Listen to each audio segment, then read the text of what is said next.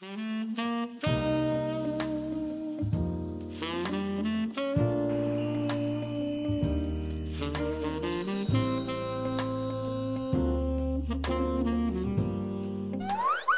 宝宝们，欢迎来到我的直播间。看，那是我闺蜜，她现在正在游泳呢，用的是最标准的游泳姿势。谢谢点赞。梦蝶，哎，请帮我一会儿。好，我在这等你。宝宝们，今天直播就先到这儿喽，下次再见。哟，美女在这里直播的，我看你老半天了，要不要去楼下坐一下？嗯，走。好狗，我等不到，给我让开！你在这儿，我去叫人了，别过来！给我！救命！救命！救救我！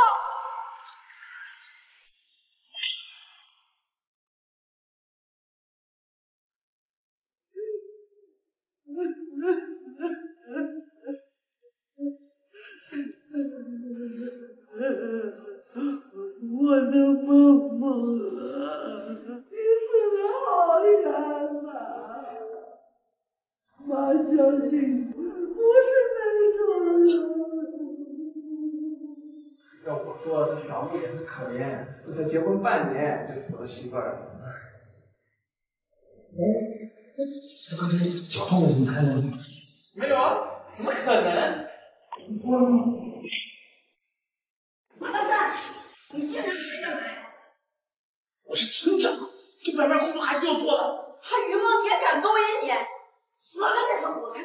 张婶，梦蝶人都去世了，心里说话尊重一点。陆景怀，你个大蠢货！你媳妇都给你戴绿帽子了，你还替她说话？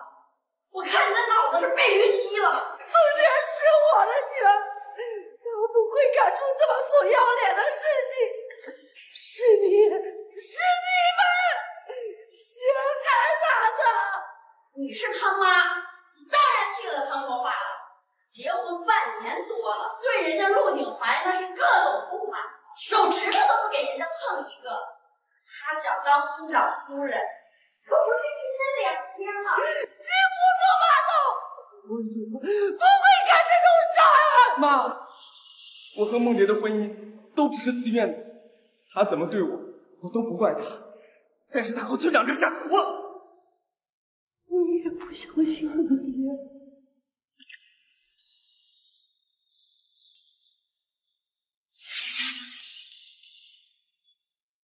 诈尸了！梦蝶他没死，他诈尸了！我人在哪儿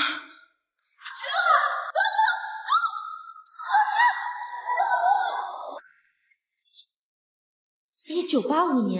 难道我穿越了？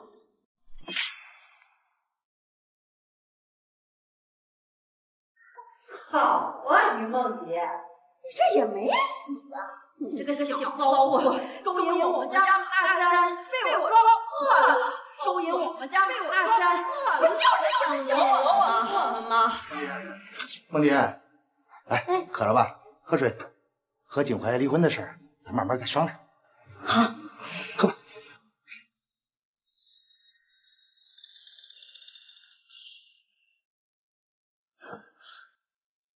梦蝶，你怎么了？梦蝶，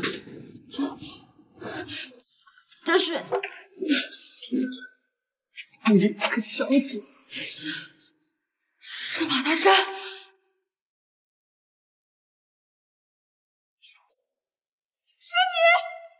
是你害的我，偷学你家的东西！你不要血口喷人啊！是你勾引我，你不要脸！我堂堂村长，我能被他勾引吗？我那杯水早就被我给倒了，死无对证。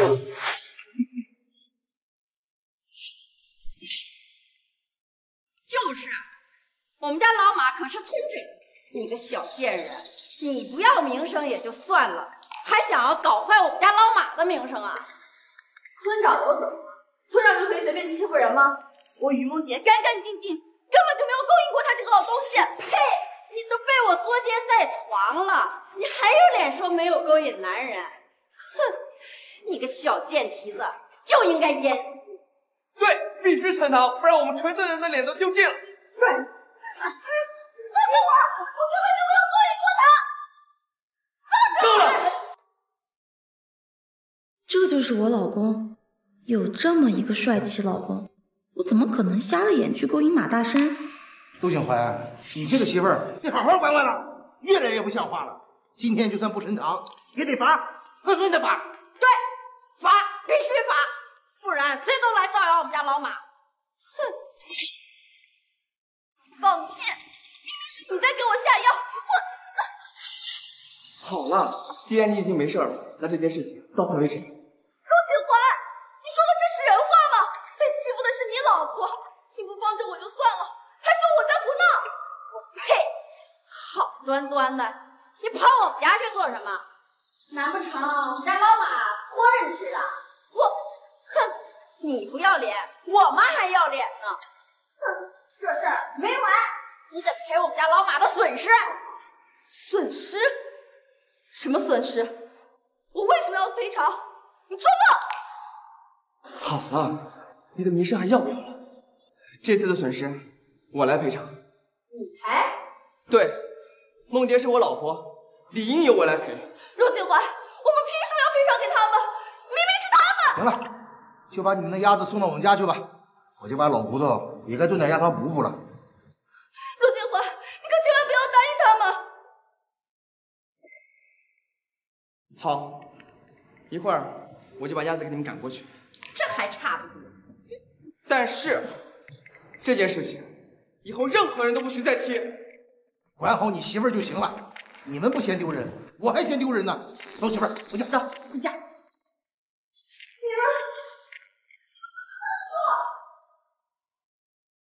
陆景环，他们这是在欺负人，你看不出来吗？行了，事情已经过去了，为了你的名声，不要再提了。你不嫌丢人，我还嫌丢人。陆景环，既然你不相信我，那行，我们干脆就离婚。如果你要离婚的话，好啊，那就离吧。这一次太让我失望了，那就离吧。哎呀，于梦蝶，还想拿离婚来威胁景怀哥，这下傻眼了吧？你们这是干什么呀？非要离婚不可吗？离就离。那既然要离婚了，就把景怀哥之前花在你身上的钱都还回来吧。哦，对，还有1000块钱彩礼。1000块，这1000块在当时都能买一栋小洋楼了。这原主把这钱花到哪儿去了？没钱呀？没钱就赶紧去想办法，别在这死赖着景怀哥。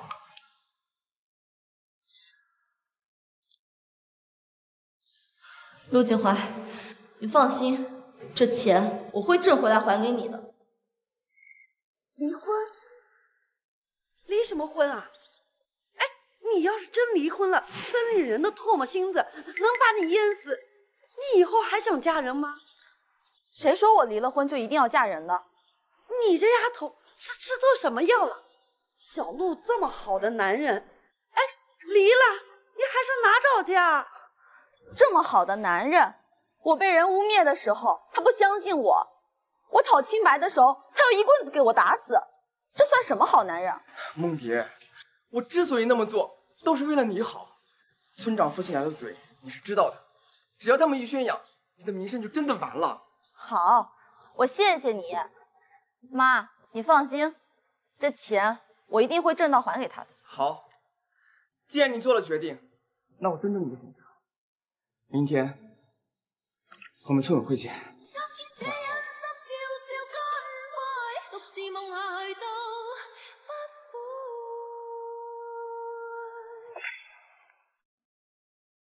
你想好了是吗？一定要跟我离婚？当然了，我一个新时代的上进女青年，能受你这窝囊气？男人只会耽误我赚钱的速度。好，彩礼钱我是不会要回来的，之前每个月给你的家用，你也不用还我了。对了，这是家里的一些存款，原本打算买鸭苗的，现在你要跟我离婚，就当做是我对你的补偿了。给我的。这男人都要离婚了，还给我钱，也不能说完全没优点。警官哥，你跟他都要离婚了，你怎么还给他钱啊？于梦蝶，你这么着急离婚，是不是找好下家了？你是缝纫机吗？那么能拉的？我说的有错吗？谁不知道你什么货色啊？你跟景怀哥要不是有婚约，他会娶你吗？怎么，你上赶着给穆景怀当小老婆？不过你放心，这离婚证一天不拿，他就一天都不属于你。除非你想搞破鞋。你什么时候嘴皮子这么厉害了？那嘴皮子厉害也没用，你是脑子坏掉了。景怀哥这么好的男人，你居然想跟他离婚？他这么好都不属于你，怎么你羡慕嫉妒了？只要这离婚证一天不办，他就一天都不属于你。于梦蝶，你什么意思？你不是要跟景怀哥离婚吗？我改变主意了，景怀哥哥，我肚子饿了，我们去吃饭吧。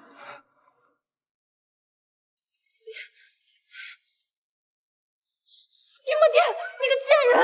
哼！你搞什么？拿婚姻当儿戏吗？还是你以为用离婚就可以拿捏我？如果你不想离婚也行，但是以后你都得听我的，不许再胡来，我就可以既往不咎。但是离婚的事儿，以后不许再提。你放心，这个婚我离定了，我只是不想让陈青青那么得意而已。你跟陈青青还真是般配，一样的没脑子。你放心，这婚我离定了。走。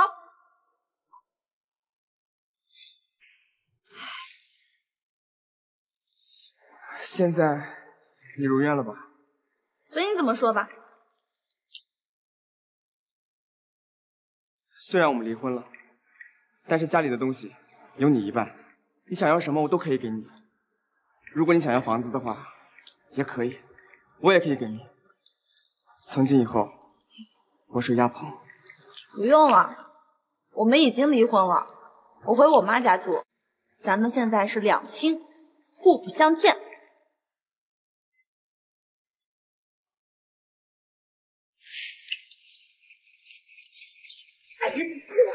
终于跟那陆景怀离婚了，你给我放过马大山，放尊重点。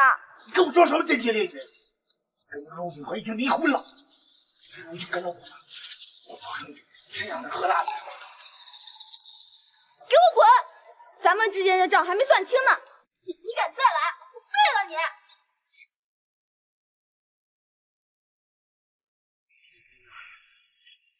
好你个于梦蝶，竟然敢搞破鞋，真是没脸没皮！看我不告诉你景怀哥！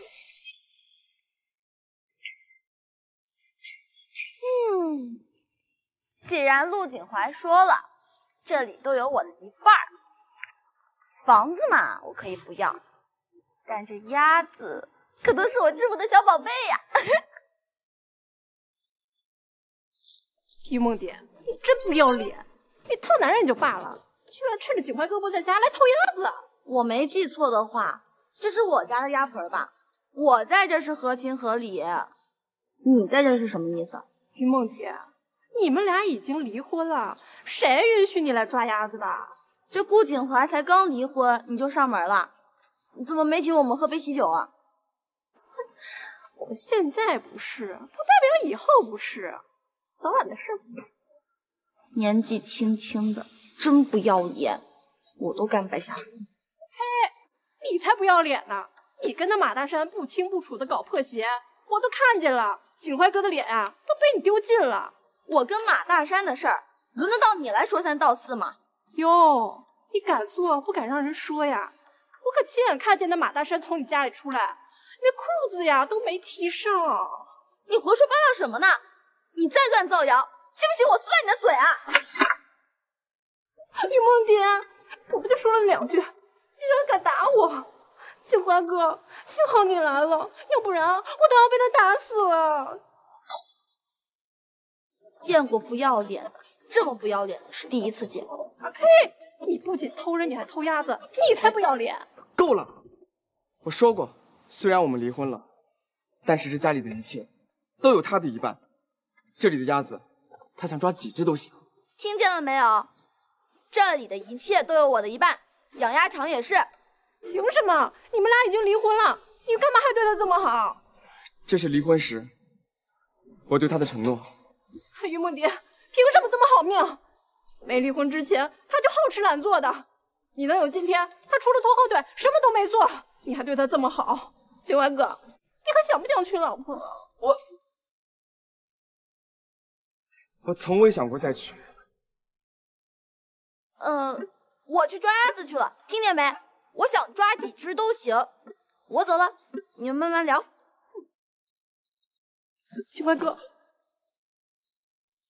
于梦蝶，我不会放过你的。来县城开一家旅店，无论在什么时候，给了钱，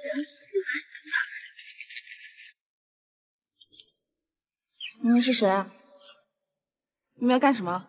干什么？谁让你得罪了不该得罪的人呢？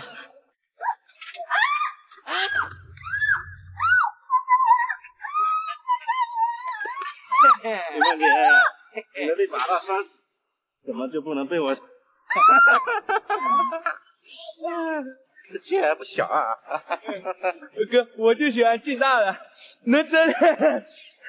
等哥，随你折腾啊！好哥。听马大山说，这娘们是个骚货。听马大山说，这娘们是个骚货。贱人还想跑！贱人，老子看看亲老子，你这不喉咙都不会用了。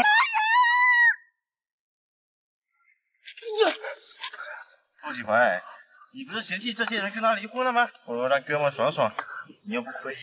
闭嘴！闭嘴！闭嘴！放开哥！景华，你没事吧？我没事。嘿，贱人都被马大山糟蹋了。陆锦怀，他妈要不要脸了？景华，我出人命的！妈的，我打死你！景华。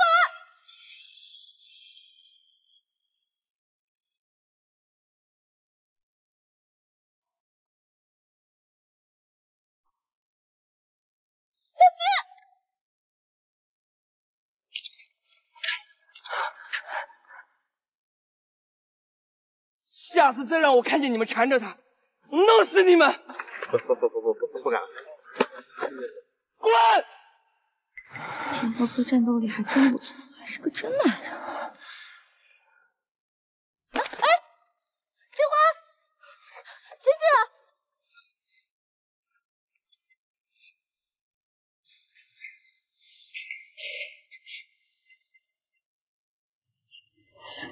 醒！你去哪儿啊？你受伤了，我去给你烧点热水。没事，还是我去吧。你刚刚受了惊吓，你得好好休息。我去烧水，你洗个澡，换身干净的衣服。没事。没想到陆景怀这么细心。梦蝶，水烧好了，你先洗澡。怎么了？今天谢谢你。不管怎么样，是我没有保护好你。那个，我再去烧点。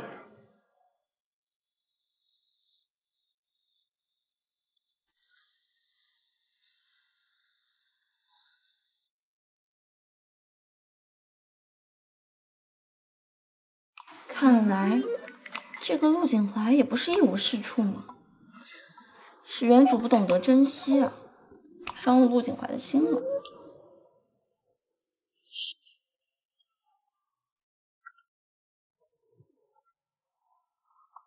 我毛巾呢？我这个猪脑子！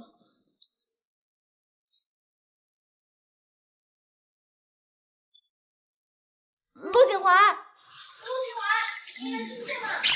听见？怎么了？那个我毛巾忘了拿了，你可以帮我拿一下吗？哦，好。在那个晾衣绳上面，粉色的那条，帮我拿一下。哎，好。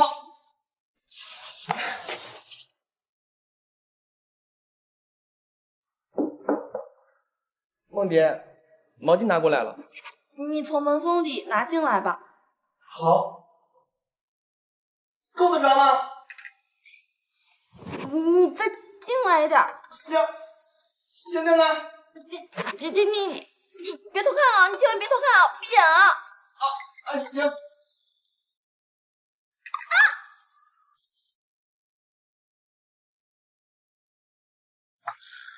惨了，我珍藏了20年的初吻。不是，我不是故意的，出去。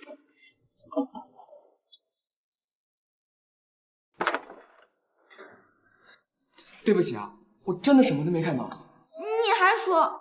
再说了，我们俩本来就是夫妻，只是还没有圆房。你别说了，那是以前的于梦蝶，又不是我。不过结婚半年都没圆房，这陆景怀是不是不行？我去做饭。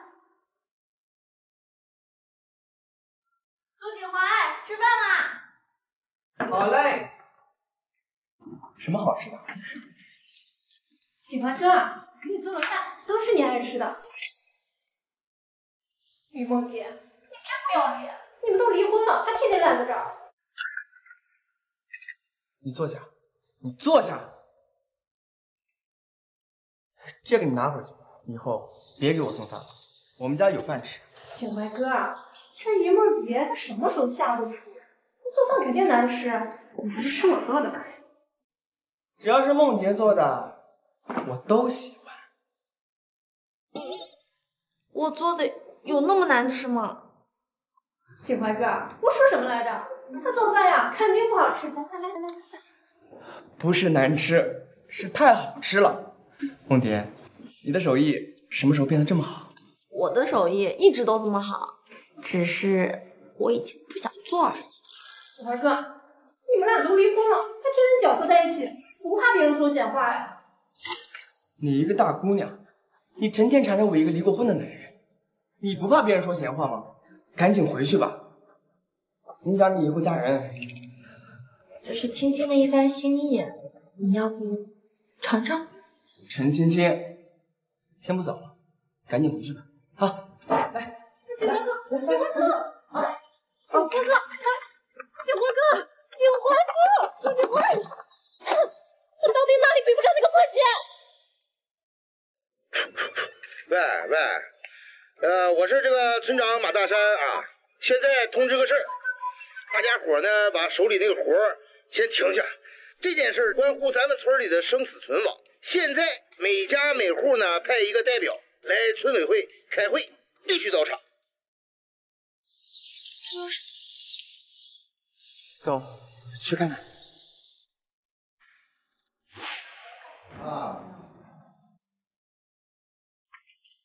村长，你召唤大家来开会是啥事儿啊？这眼看秋收了，咱们地里头闹蝗虫，把大家伙都找来，咱们一起想个办法。哎，我的老天爷啊！这蝗虫过境，颗粒无收，我们今年的庄稼都完蛋了呀！是啊，村长，你赶紧给想想办法，到底我们该怎么办啊？咱们这个地里的蝗虫啊太多了，不打农药是不行啊。不能打农药，打了农药，麦子就沾上农药了，那后面还咋吃啊？是啊。但是如果不打农药的话，那我们今年就没粮食了呀。何桂兰，你说不打农药，那地里的庄稼都完了，你负责吗？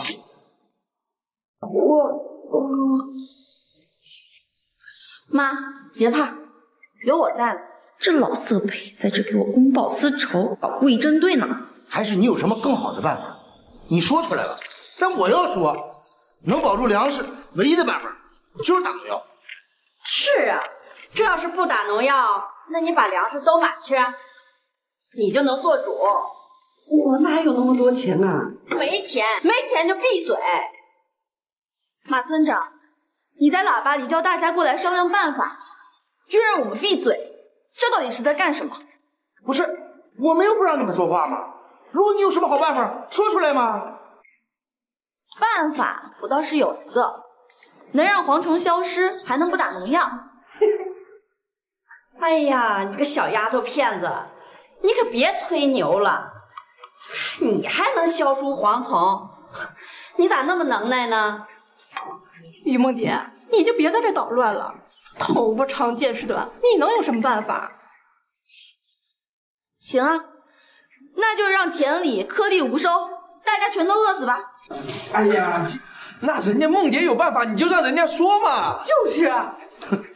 他要是能想出一个既不用打农药又能消灭蝗虫的办法，那我这个村长也别做了吧。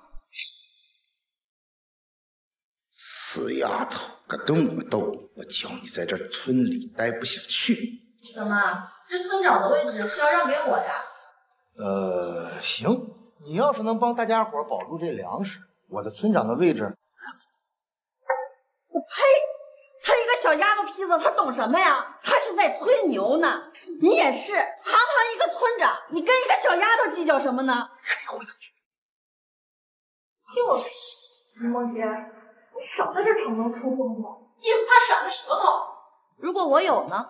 哼，你要是真有这本事，我就跪下来给你磕头，喊你一声姑奶奶。可是你如果不能让这蝗虫都消失，还让粮食都毁了，该怎么办？那你说怎么样就怎么样。好，我要你。不行，你个老东西啊！这个小贱坯子都不知道被多少男人睡过了，你还不死心呢你啊！不是，哎呀，我是说，他如果不能让蝗虫消失，就把他家的那鸭子都给咱家，干什么玩意儿？好，那要是我赢了，你就把村长的位置让给我。我这死丫头，你可真敢想啊！别把牛皮吹破了，我要你好看。哎，你这口气是真大呀！秦怀哥，你就任他胡闹。梦蝶，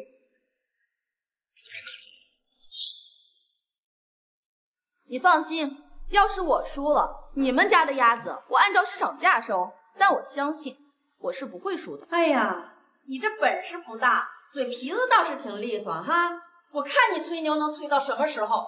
好，我相信你。不过，就算是鸭子输了也没关系。你相信我，我不会让你失望，更不会让你吃亏的。口说无凭是吧？咱们立字为据，别到最后你输了是吧？你不论账，我就对，必须立字据，按手印儿，想反悔啊都不行。凤姐，还是算了吧，这丫头是小路的，你不能这么做呀。妈，我说了，我支持梦蝶的决定。来，梦蝶，别跟那嘀嘀咕咕的，怕了吗？还是反悔了？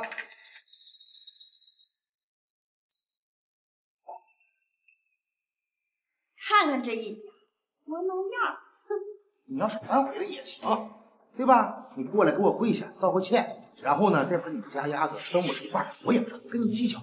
你做梦！行，怎么了？一会儿把家里院子收拾一下，等着收鸭子。哎，好。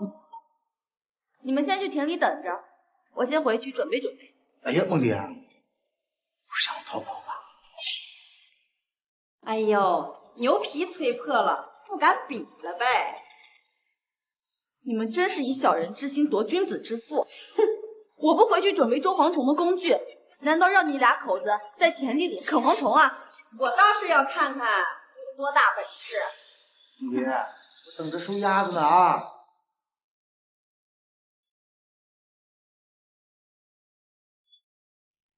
梦蝶，你别担心，不过就是几只鸭子，大不了赔给他们。你就这么不相信我？不是啊，我的意思是，你别有压力。放心吧，我稳着呢。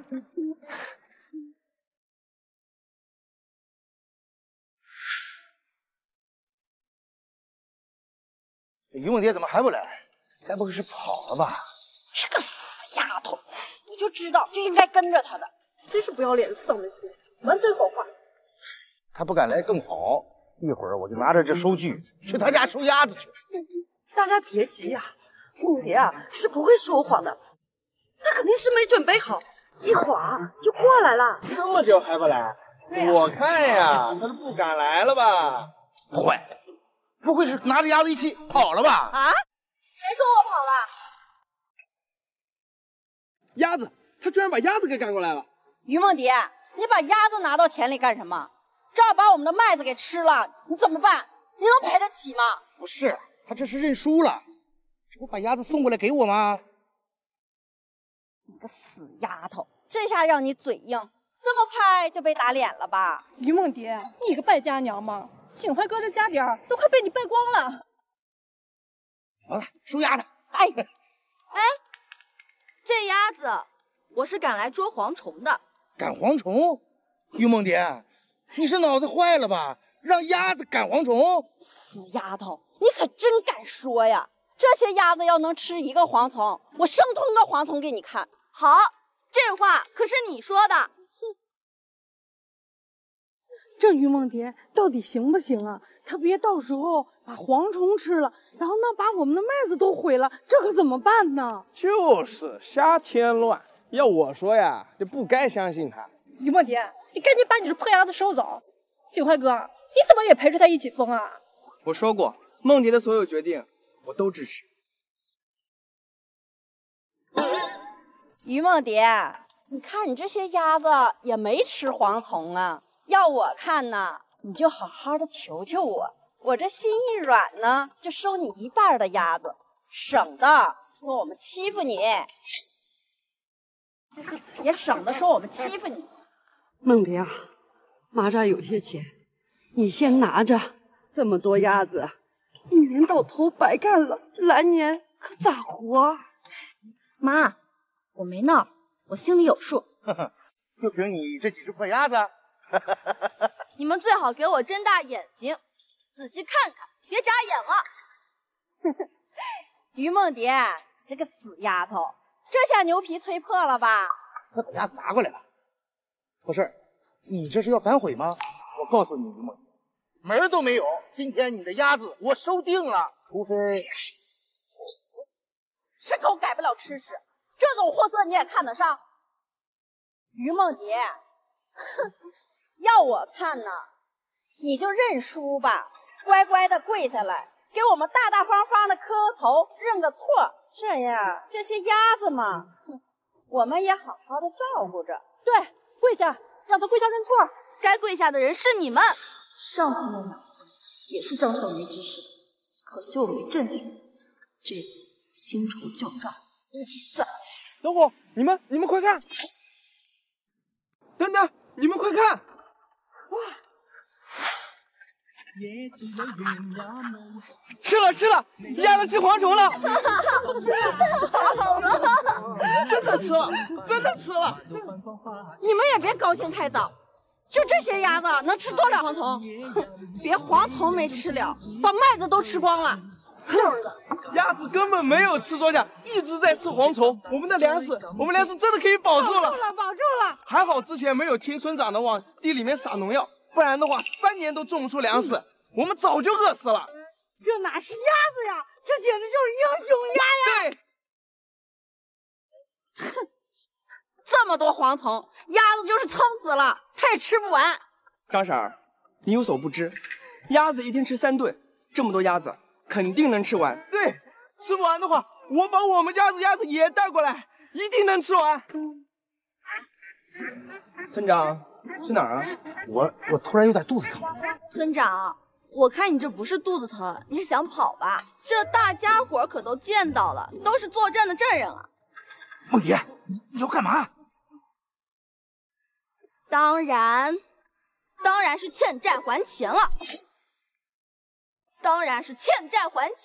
村长，你的字据可在我们手上，白纸黑字，你还想抵赖吗？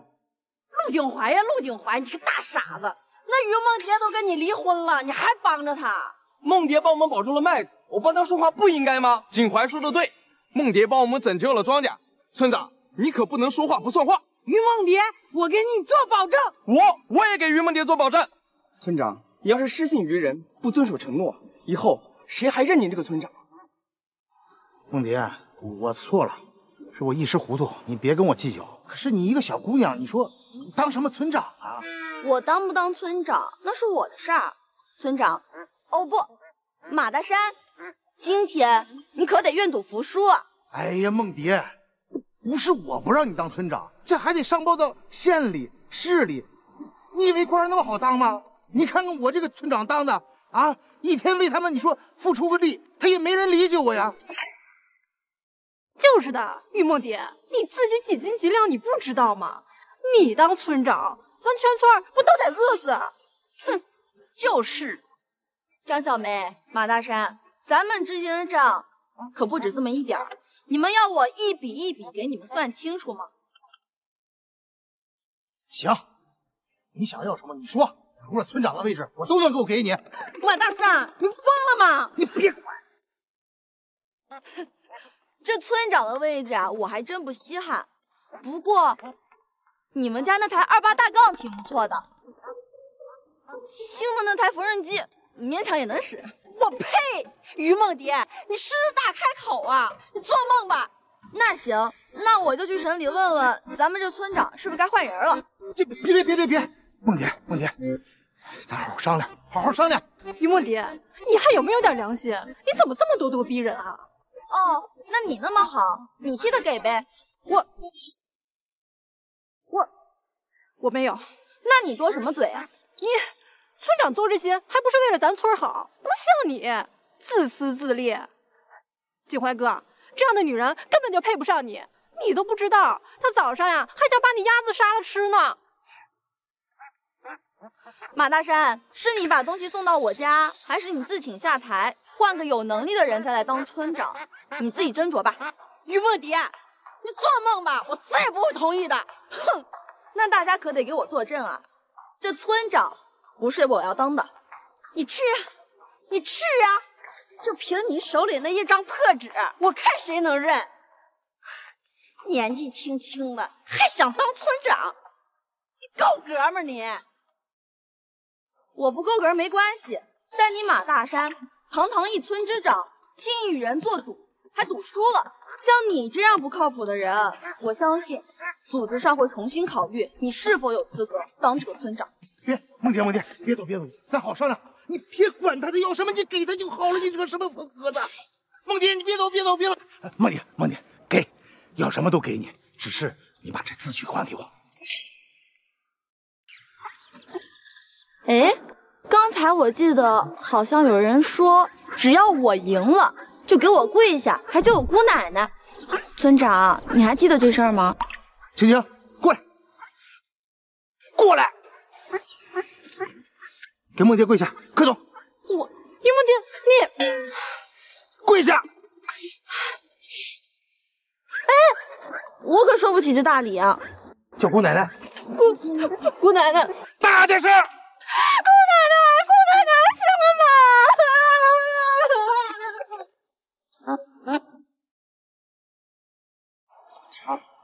吗？梦蝶，这字据可以给我了吧？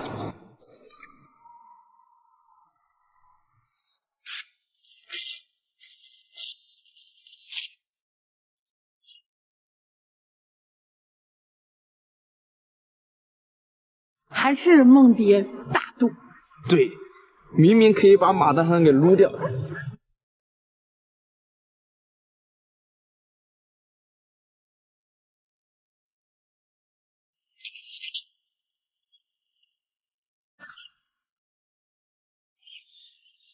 你的车。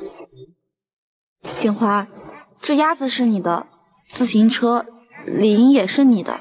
我们都是一家人，还分什么你我呀？你忘了吗？我们已经离婚了。你忘了吗？我们已经离婚了。梦蝶，对不起，之前是我误会你了。之前的事儿就不要再提了。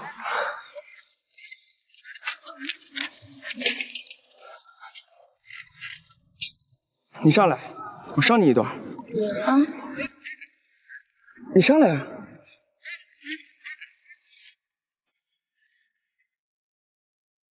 陆爹，你扶着我的腰，以免摔下去。前夫哥的腰夺命顶刀，宽肩窄腰，就是你这个死于梦蝶！反正我一定不会让他们两口子好过。我会让他血本无归。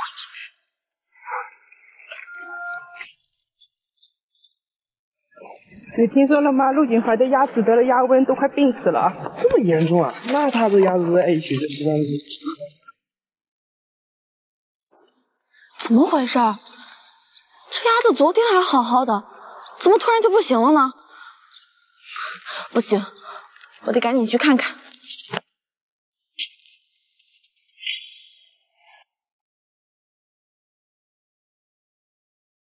陆景怀，这是怎么回事啊？这鸭子昨天不还好好的吗？我早上过来喂鸭子的时候，就发现它们精神萎靡，眼看着像是不行了。我看看，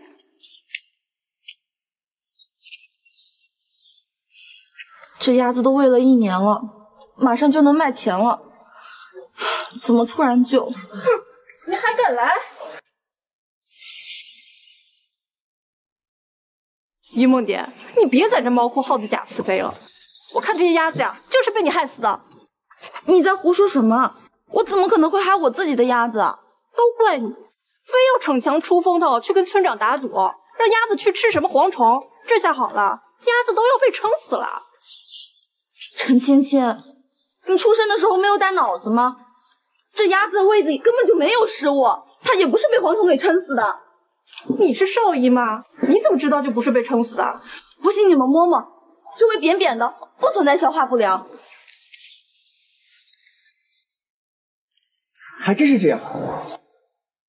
梦蝶，你可真厉害。景怀哥，你怎么到现在还相信他呀？梦蝶，那现在怎么办？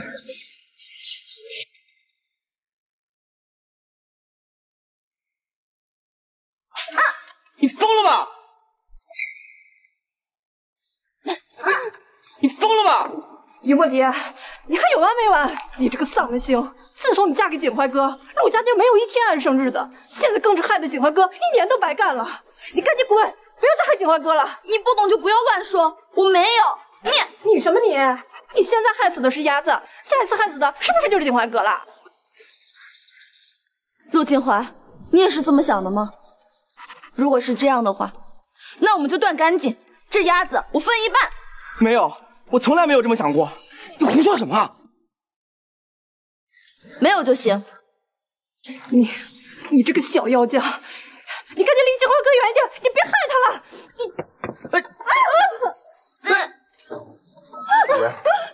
这不过年不过节的，你别给我行那么大礼啊！哎呦，陈芊芊，你臭死了！芊芊，你赶紧回家洗洗吧。于梦蝶，我跟你没完！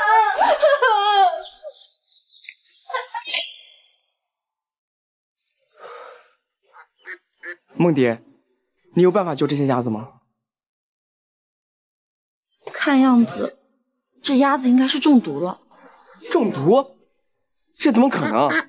这些鸭子的吃食每天都是我亲手料理的，不可能有错呀。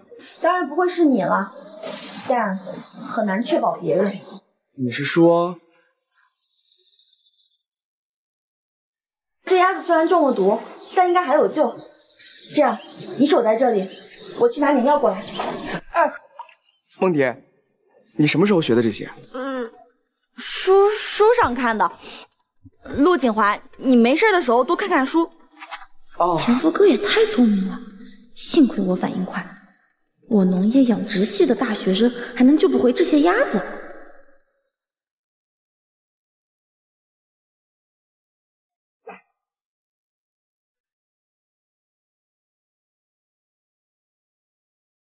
这些药灌下去之后，这些鸭子应该能活。你累了1天了，你去休息休息吧，我在这守着。我一个大男人，怎么能让你守在这儿呢？你赶紧回去休息，有事儿我喊你。还是我来吧。这里有点冷，要不你穿我衣服？你衣服给我穿了，那你穿什么呀？我不冷，我还有点热。你要是累了的话，就靠我肩膀上休息会儿。我不困。还说不困？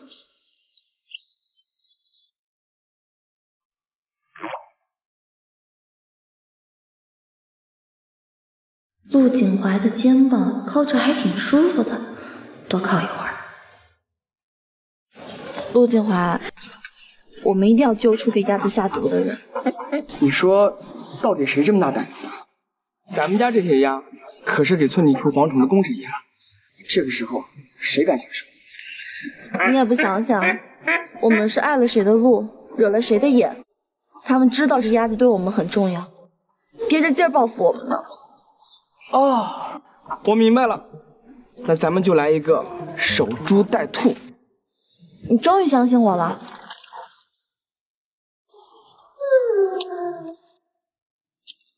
梦蝶，对不起啊，之前是我误会你了，你能原谅我一次吗？我。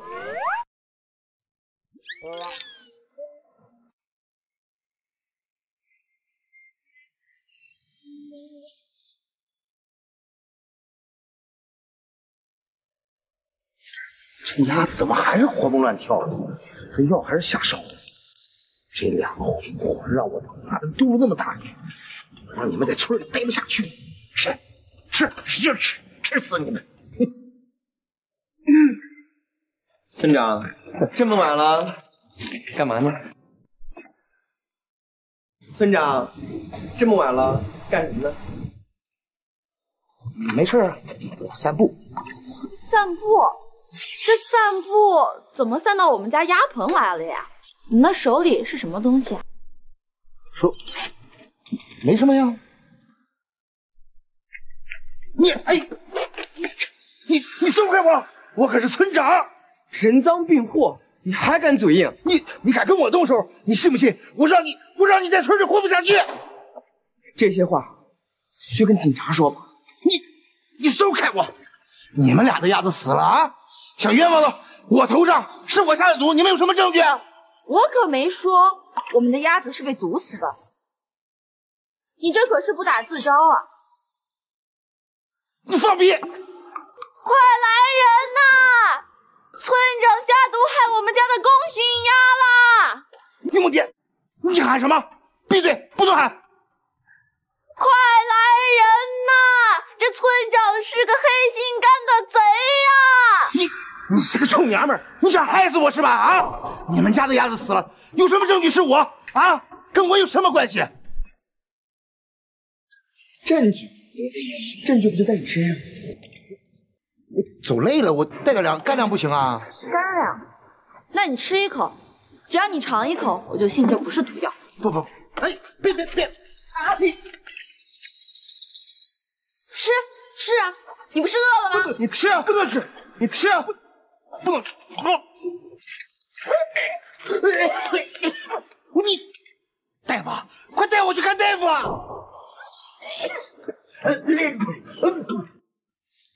这咋回事？于梦蝶，你这是要毒死村长吗？你们这两口子心也太狠了吧你啊！居然要毒死我们家老马！老马呀，你怎么样啊？老马，你是不是要死了？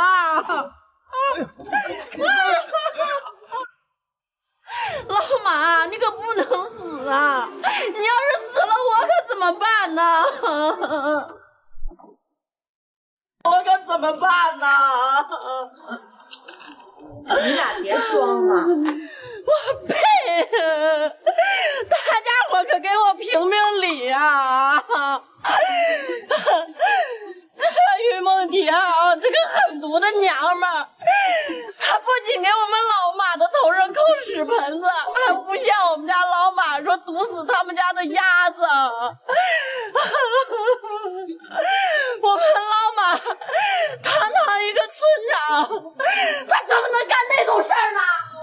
是啊，这是不是有什么误会？这村长不可能做出这么不要脸的事儿吧？他能承认吗？吗？他，我们老马呀，在这村上啊，可是尽职尽责的，这大家伙可都是看得见的啊！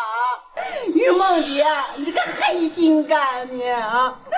你要是害死我们家老马，我跟你没完！我干什么？你没事吧？你们这两口子心也太狠了吧！居然联起手来坑害我们家老马呀！你们啊，先是下圈套，拿走了我们家自行车和缝纫机呀！你们是强盗啊，还是土匪啊？你们怎么不去抢啊？那是村长他自己要赌的，他赌输了。我呸！放你丫个罗圈皮！那不是为了除蝗虫，为了村里的粮食吗？你有那个好办法，你怎么不早说呀？非得逼着我们家老马跟你赌啊！你不就是吃损了我们家老马心地善良，好欺负吗？于梦蝶呀，于梦蝶，你的心眼子怎么那么多呀你？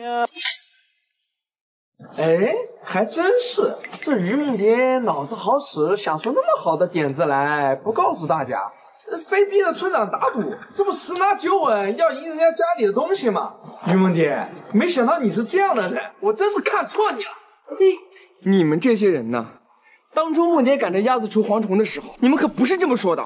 村长，这是中毒了吗？都是你害的！你这个丧门星！我们老马要是有个三长两短，我跟你拼了我！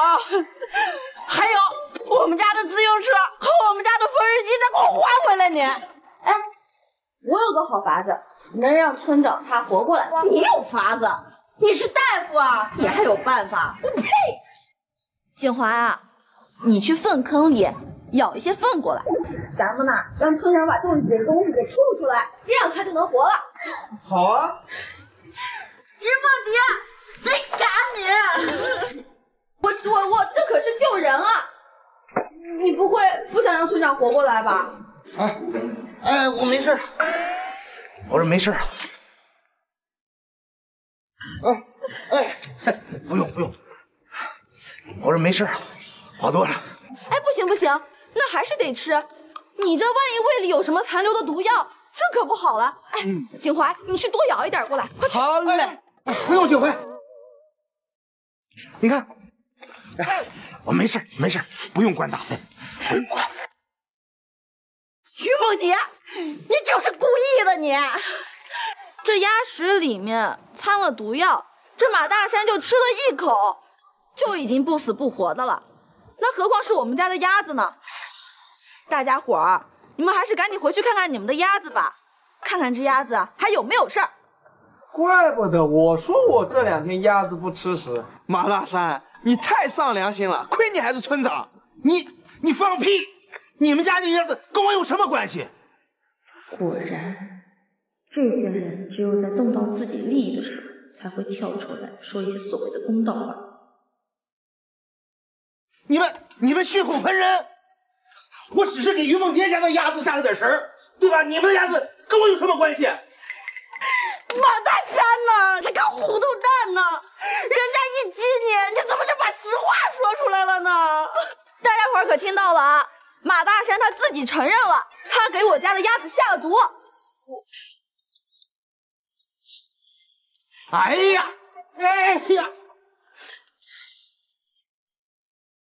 马大山，你真是太丧良心了！人家梦蝶都原谅你了，你还要来害人家啊？你可真不是个东西！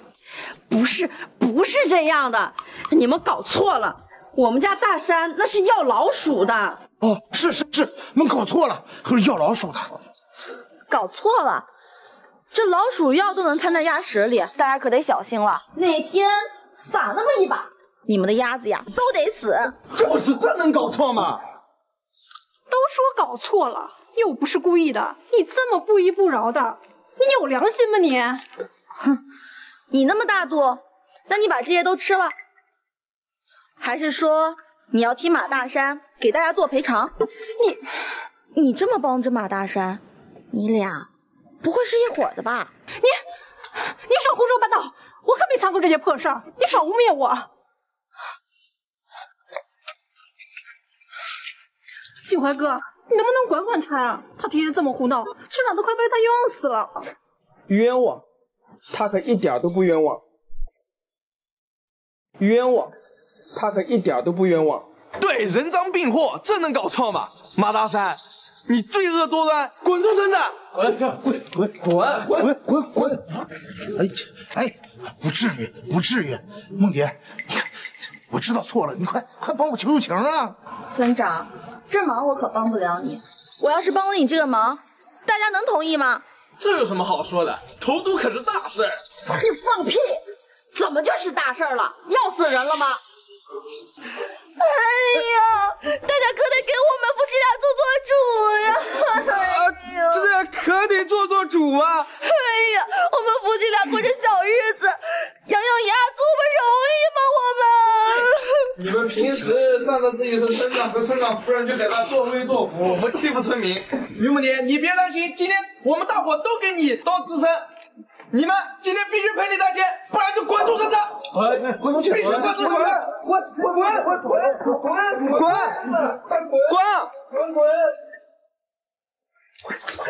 趁你肉明没发现，梦蝶那样别丑，我正好让他好看。快！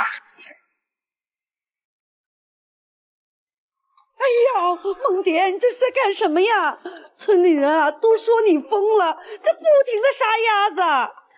妈，你别听他们瞎说，我这么做自然有我的道理。马大山没毒死鸭子，倒被你全杀了。哎呀，你这是干嘛嘛？你说这么多鸭子得卖多少钱啊？妈，到时候你就知道了。梦蝶，你推着车要去哪？去县城啊。你带这么多东西，我跟你一块儿去吧。哎，行啊，正好这里的鸭子有你的一半，到时候赚的钱我们对半分。你又说这样的话，我赚的钱不都是你的吗？咱们之间不用分得这么清楚。陆锦华，我们亲兄弟明算账，我们已经离婚了，以后是两家人了。梦蝶，我认真想过了，之前的事儿都是我的错，我向你道歉。所以，我们能复婚吗？复婚？对。复婚？对。你在说什么胡话？你现在知道是你的错了，你轻飘飘的一句“我错了”，我就要原谅你吗？陆锦怀，无论是离婚还是复婚，你有尊重过我的决定吗？我是一个人，不是一件货物，你想丢就丢，可能吗？以后我们只是合作的关系，如果你连这样的关系都不想维护的话，那我就自己干。不是，我可以。梦蝶，那咱们先去县城，我推车。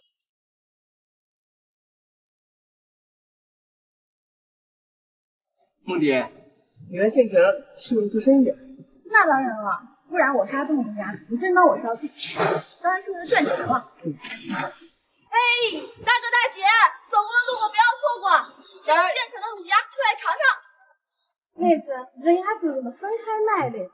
这个是我家的特色，喜欢吃鸭脖的就买鸭脖，喜欢吃鸭翅就买鸭翅。这个是我家的特色，喜欢吃鸭脖的就买鸭脖，喜欢吃鸭翅就买鸭翅。那可以尝尝不？哎，可以。哎，你也尝尝，你也尝尝。正好是妹子，这卤味怎么卖的？你要多少钱都行。这卤鸭子不错，吃过完下去，来给我来1块的。哎，好嘞，大哥来1块的。哎，好，来1块的。买2块。好，给大哥2块的。哎，别着急啊，不着急。哎，好嘞。来，你先下酒菜。稍等，马上就好。拿好啊。这不排完哈。慢走啊。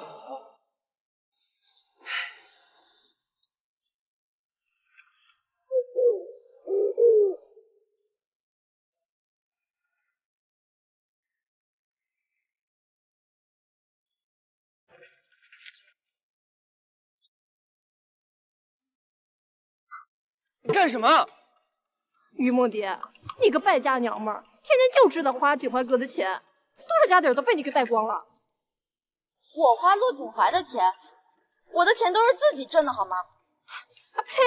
你自己赚的，你几斤几两自己心里没数啊？你有那个本事吗你？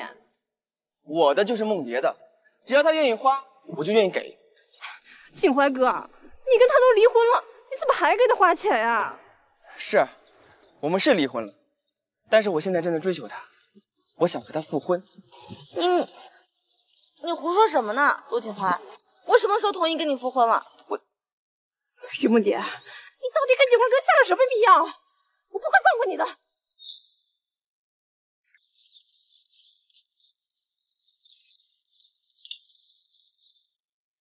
哎呀，小夏，你可算回来了！你不知道于梦蝶那个贱人，都快把你哥的家底给败光了。你说什么？我就知道那个贱人不是个省油的灯。于梦蝶，这下你完了。好啊，你个贱人，果然是个败家娘们，用我哥的钱买了这么多好衣服，是不是？不是，哎，这是你自己捣的，你不要找我碰瓷。我什么时候要碰瓷你了？你是小夏吧？你哥早就说了，你暑假放学要回来，这是我们白天去集市给你买的，去试试。给我买的？那当然了。你们这个年纪的女孩子最爱漂亮了，去试试看。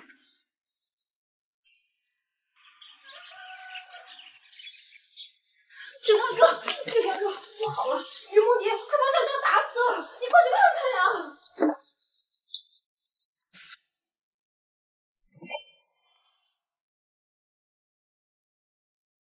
哥，你回来了。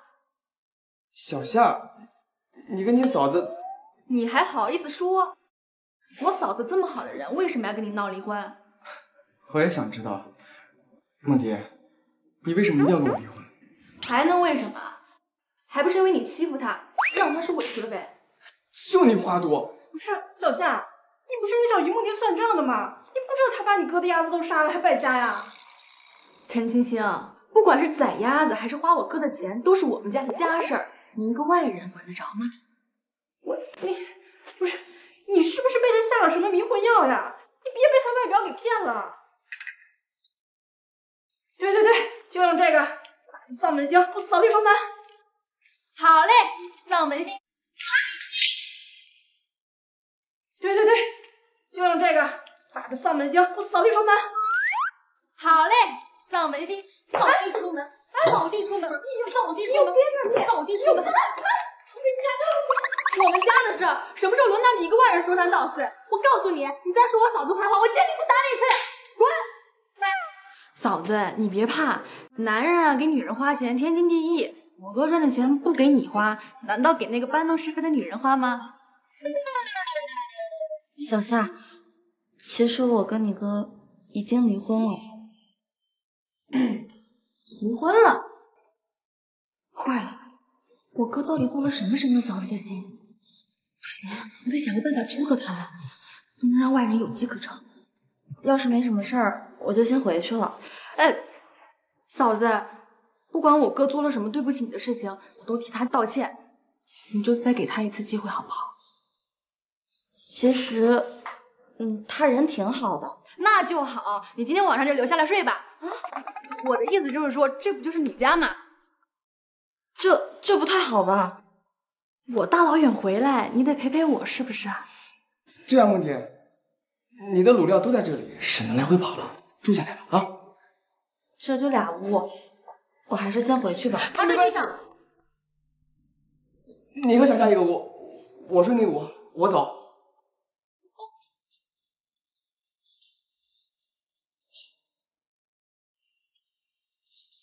我走了啊。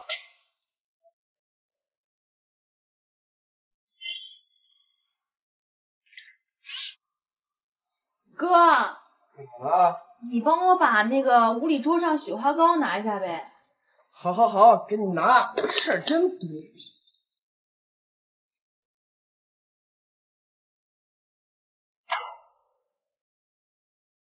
你你怎么进来了？对不起啊，我不知道你刚洗完澡，我给小夏拿那个雪花膏的，我这就走。小夏，小夏，是不是你把门给锁了？怎么了？门打不开。小夏，小夏，小夏，别闹了，给我把门开开。哥，嫂子，你们是夫妻，当然要睡一块儿啊。这夫妻哪有别头嘛？今天晚上就小夏，你给我回来！小夏，这孩子，陆景怀，你不会是故意和小夏串通好的吧？不是，当然不是，我也不知道他们怎么了。这孩子也太热心肠了吧？那怎么办？我看小夏左右今晚是不会开门了。要不你睡床，我打地铺。只能这样了。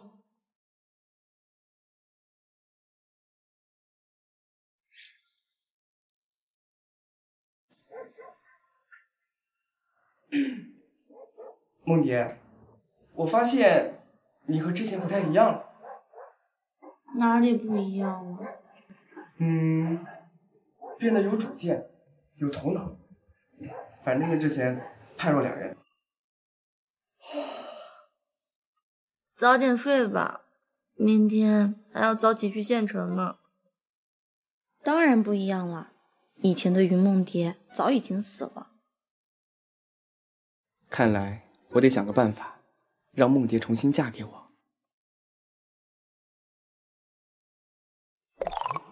这个家没我，得散。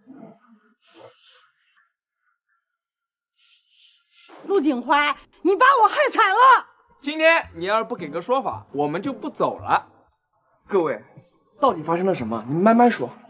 今天我们去饭店卖鸭子，人家一个都不收，全部都砸在我们自己手里。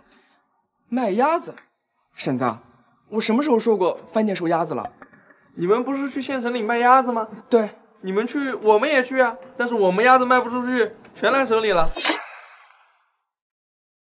不是，你们的鸭子卖不出去，凭什么赖在我哥头上啊？那我们怎么办？鸭子烂在手里，那我们全家等着饿死算了。景华哥，这些可都是从小看着你长大的乡亲们，你忍心看他们受欺负吗？呸！陈青青，你要是这么好的话，怎么不把大家的鸭子全都给收了？我是没这个本事，但是于梦蝶她有这么好的路子，她藏着掖着，她就是自私。他就是自私，有收鸭子的渠道，从来都不告诉我们。今天他不让我好过，我也不让你们好过。怎么了？你怎么出来了？快进去，这里我应付就行。衣服都过来了，他们看我们赚钱眼红着呢。大家伙儿，都怪我。于梦蝶，不怪你怪谁？你有这么好的路子你不说，非得大家白跑了一趟你才说出来，不怪你怪谁？这样吧，以后呢，大家的鸭子我都收了，按照市场价再加3毛给大家，这样大家觉得可以吗？是真的吗？你不会坑我们吧？于梦蝶，你说话可得算话呀！我早就说了，他有门道，他就不说，自私鬼！感情我做好事儿，好名声还能让你陈青青得去了？哼，做梦！以后只要是大家的鸭子我都收，但是呢，除了陈青青家的鸭子我不收。于梦蝶，你就是故意的！哎呀，这大家都在等什么呢？我这钱都准备好了，鸭子呢，先到先得。来，先到先得啊！先到先得，先到先得，先到先得，哎，先到先得。收起来吧，于梦蝶，我就不信我的鸭子会比你的差，我就不信我的鸭子卖不出去。你等着，我肯定卖的比你的好，比你贵。哼！梦蝶，咱们收那么多鸭子用不完。我正愁没鸭子呢。他们的小鸭子正好派上大用场。我准备在城里开一家店。开店？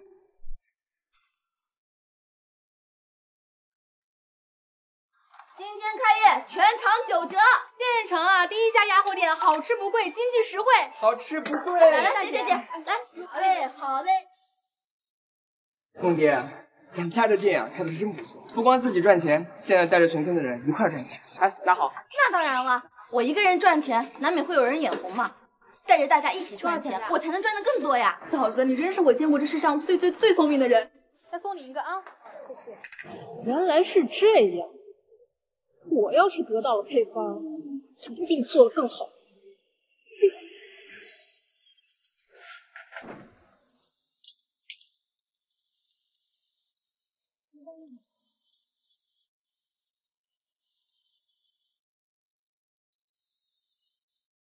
不愧是我花大价钱买的万能钥匙，什么门都能打开。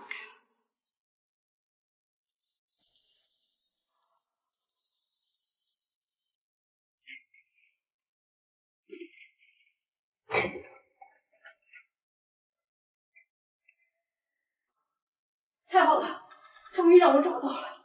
小贱人，这下你完蛋了！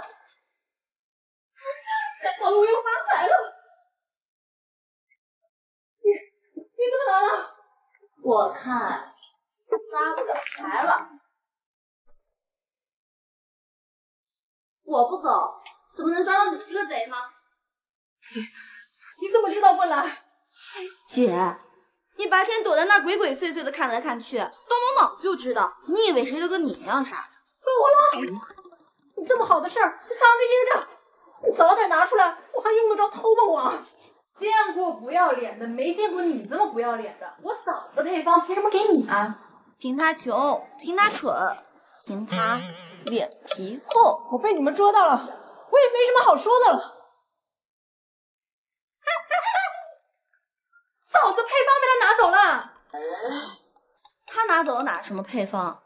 真正的配方在这儿呢。那也不能就这么算了，只有千日做贼的，哪有千日防贼的？这玩意儿要是不给他点教训，他永远不知道改。陈青青这个人特别不要脸，他嫉妒我嫂子会赚钱，还嫉妒我哥陆锦华喜欢我嫂子，他2次3番的还想陷害我嫂子。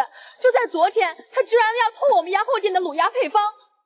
这陈青青疯了吧？做出这种事情来！我说实话，这做人是不是得有良心？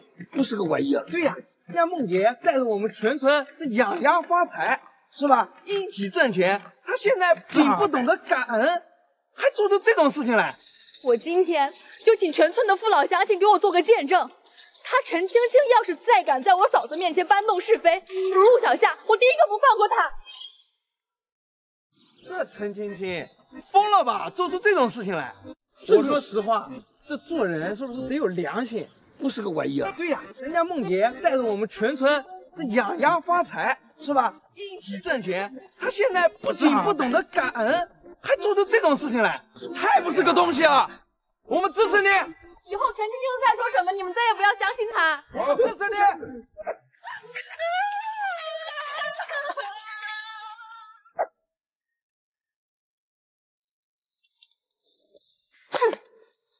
于梦蝶和陆小夏这两个贱人，让我在全村人面前出丑，每天被人指指点点，这村里我是待不下去了。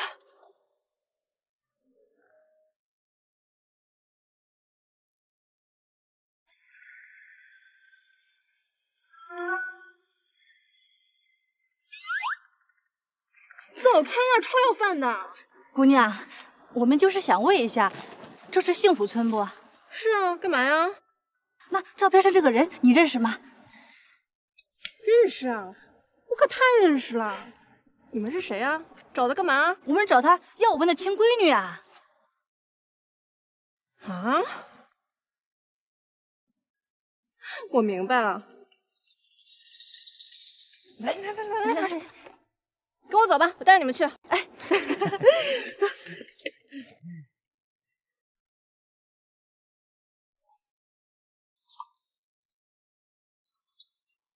于梦蝶，亲妈来了。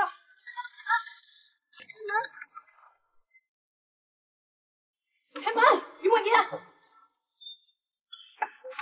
陈青青，又是你，你还不嫌丢人？你，梦蝶，我可爱的闺女，我终于找到你了。不是婶子，你干嘛呢？你是谁啊？根本就不认识你嘛，闺女。我是你亲妈，我们才是你的亲生父母啊！当初都是我们不好，那个时候家里穷的那是叮当响，实在养活不起你，这才把你送人了。这些年，我跟你妈呀，都是在悔恨当中度过的。这不，一打听到你的消息，我们立马就赶过来找你了。你们说是我亲生父母，有证据吗？你有肩膀上有一块胎记。是月牙的形状，这是怎么回事？要不先进来再说啊？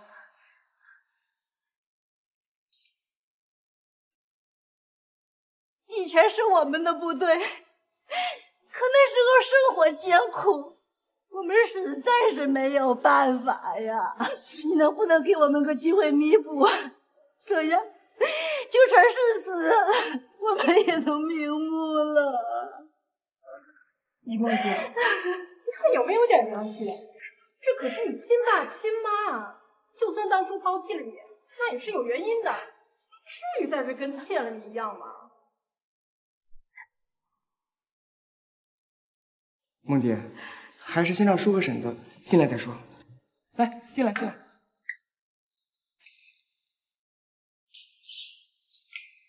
这是我们家的事儿，你一个外人下掺和什么？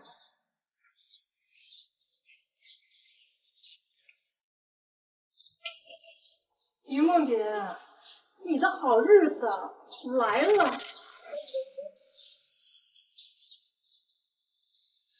叔，你喝水。女婿啊，我们是一路讨饭来的，实在是饿了，你给我们弄点饭来吃吧。哎，好嘞，那你们稍坐片刻啊。别忙活了，他们等会儿就走。没事儿。袁院长，我们可是你的亲爸爸，你这么赶我们，这传出去，你可是要被戳亲母的。我只有一个妈，那就是何桂兰。今天我让你们进这个门，已经是很对不起她了。我都听哪一屁！你怎么说话的？哪有这样咒孩子的？梦蝶，我们知道我们对不起你，但是你能不能，你就当是个讨饭的，让我们歇歇脚，吃口饭吧。拿捏你这个死丫头，还不是轻而易举？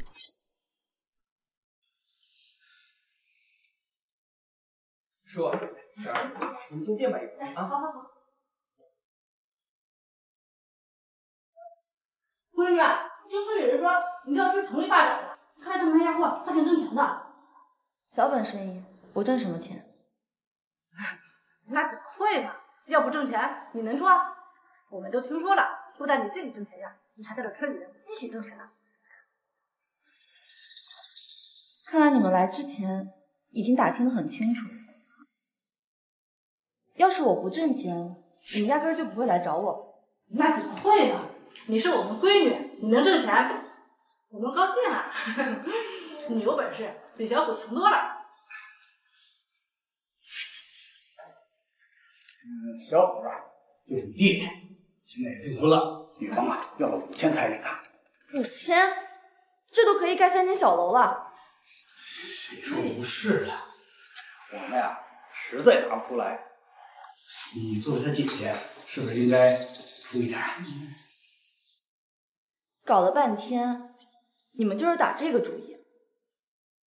照你这话说的，你就这么一个弟弟，你又这么能赚钱，你弟弟结婚，你不应该出点彩礼吗？是呀，你弟弟要结婚了，你这做姐姐的又能挣钱。再说这些年你也没有帮着照顾不是啊？现在出点彩礼，那不是天经地义吗？要钱没有，要命更没有。敬酒不吃吃罚酒。你要打，你打你说当闺女？看来他听你的忙都不忙，你还给替他说话。梦蝶呀，你别听你爸胡说，你们小两口有你们的难处，不帮就不帮吧，我们肯定想法子。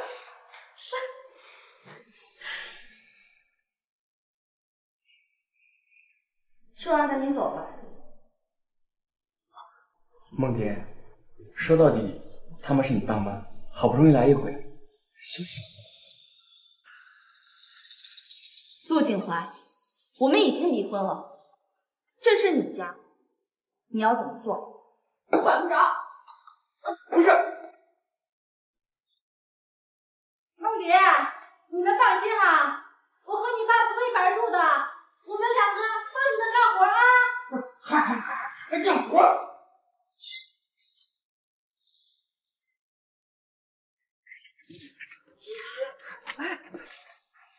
我就说这丫头是赔钱货吧，一毛她都不拔呀，那简直就是不孝！我呸！你这个人呀，沉不住气，就是眼皮子浅。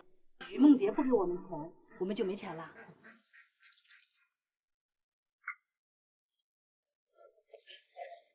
你看这些鸭子，哪一只不是钱？老婆子，还是你主意多。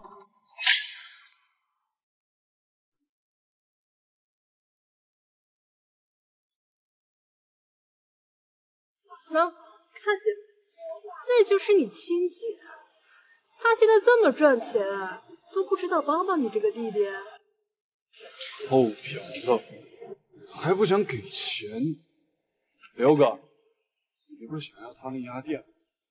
咱们给这个。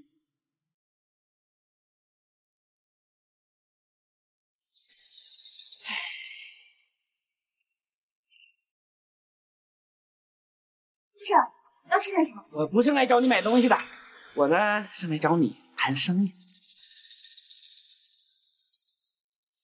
不过我看着你这儿也不像个谈生意的地方，要不换个地方慢慢谈。啊，我请你吃个饭。小夏，哎，你先看会儿店，出去一会儿。好。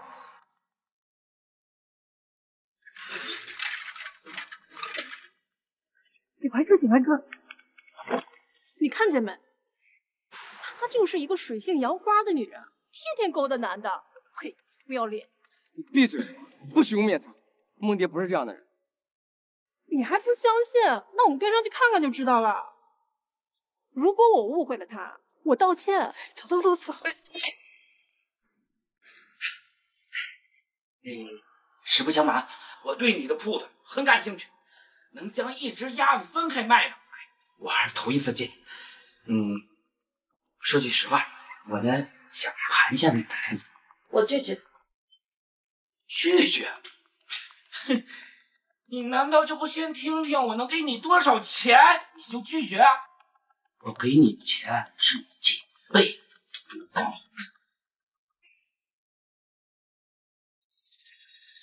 刘先生，我相信我的店能给我的收益，远比你给的价值要高。价值？哎，你不怕我在你的店面附近开一间同样的卤鸭店？你的配方虽然独特，但我也不是调配不到。只要我肯花钱找人钻研，那些都迟早的事。这我也相信。不过刘先生，这店我不能谈定。不过我们可以试试别的合作。怎么个合作？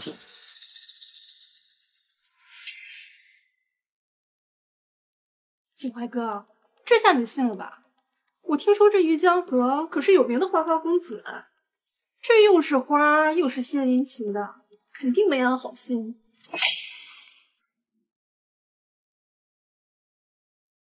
你们来干什么呢？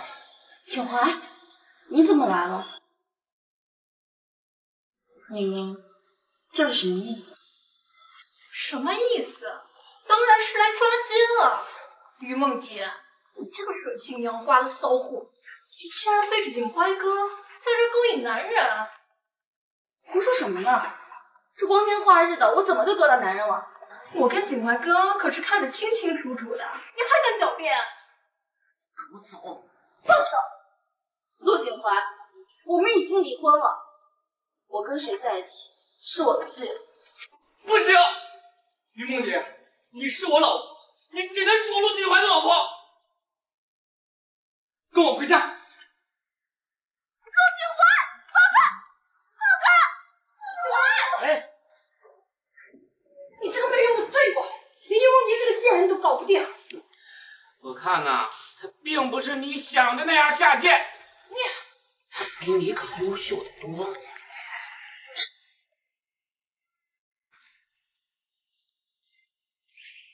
什么叫我大惊小怪？你把话给我说清楚。怎么回事？问他，你敢保证那个刘江河对你没有非分之想？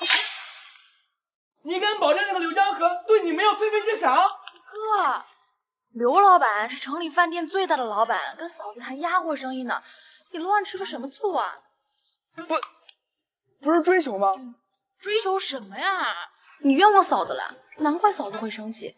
再说了，我们嫂子这么优秀，被人追求不是一件很正常的事情。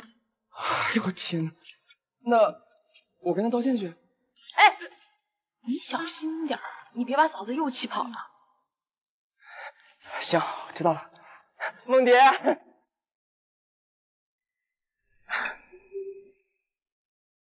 梦蝶，对不起，刚刚有点冲动，主要是我心痒你。人家刘江河是大老板，怎么可能第一次见我就想追我、喜欢我呢？你这个臭脾气，能不能收一收？是，都是我的错，偶尔让也会再说你，好吗？还跟陈青青一起来抓我，那你是吃醋了？我可没有。我就知道你心里是有我的。梦蝶，咱们复婚的事儿，在网上提一提吧，啊？不好了，我们鸭棚的鸭子全都不见了。什么？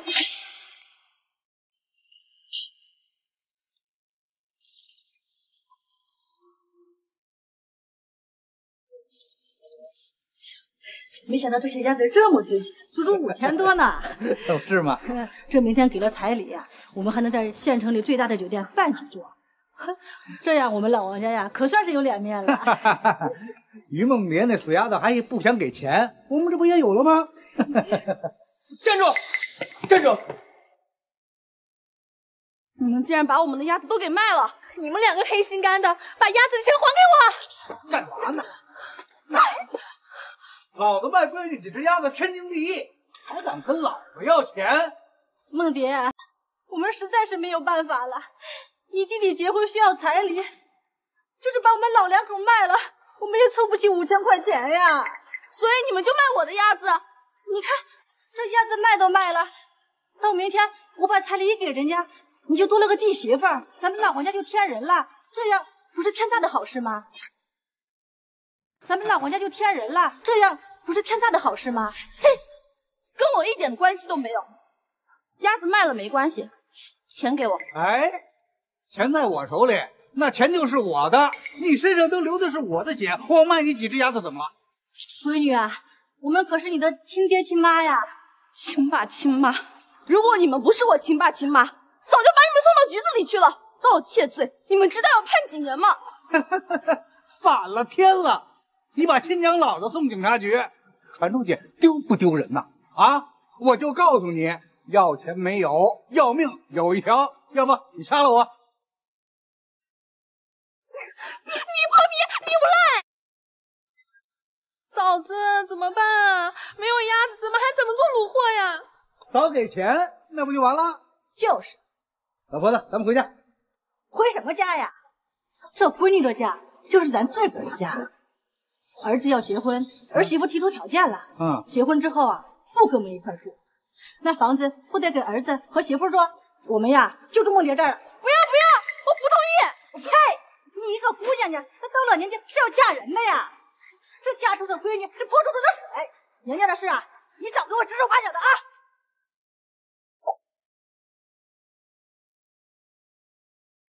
你们敢？站住！你们今天不许进这个门。小夏，哎，去把扫帚拿过来。好。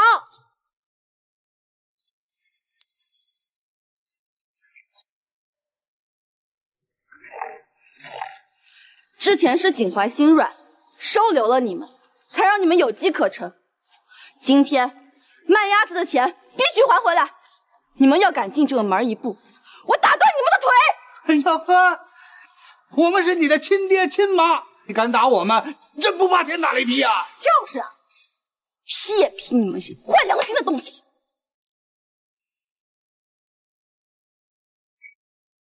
哎，来着他抢钱了！哎呀，来着他抢钱了！哎呀，这还有没有天理？还有没有王法了？还有没有人管呢？当街抢钱了！你这个没良心的！这可是我10月怀胎生下来的，这点钱你都不给我！于梦蝶，你乖乖的把你弟弟的彩礼钱给出了，我保证以后都不来找你了。嘿，你们就是一群吸血鬼，给你们第一次就有第二次，贪得无厌。哎呀，我的命好苦啊！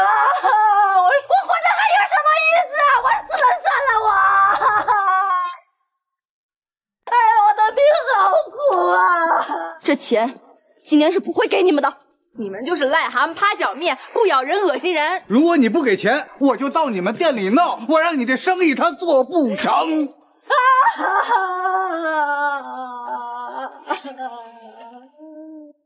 你敢？妈，你怎么来了？发生这么大的事儿，你还想瞒着我？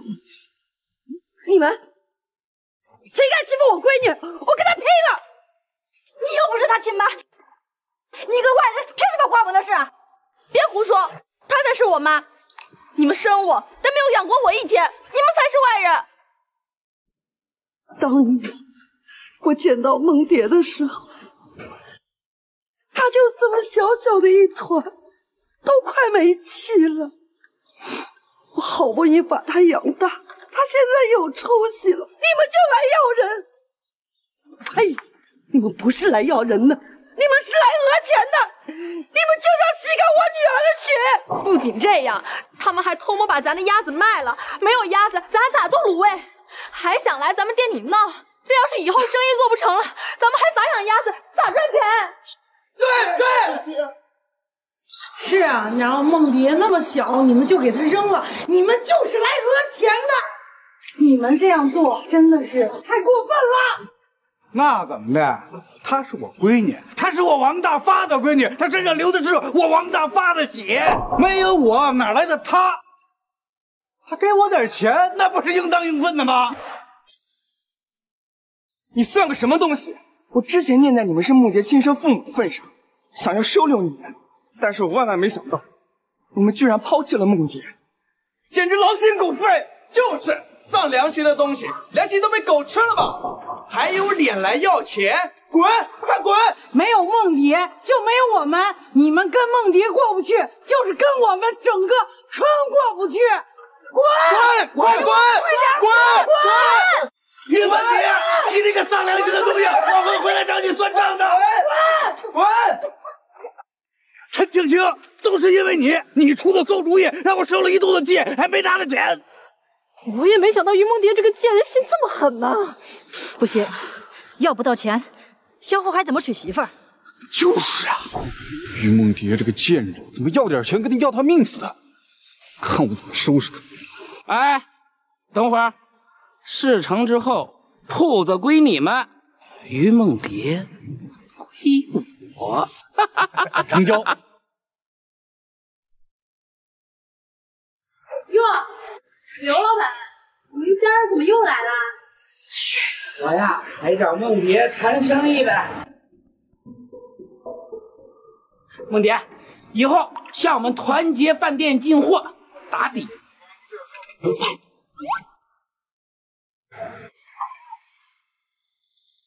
刘老板，咱们这铺子太小了，年二货咱供不上。嫂子，怎么放着钱不赚啊？这么大一个单子，咱要是接下来，那赚多少钱啊？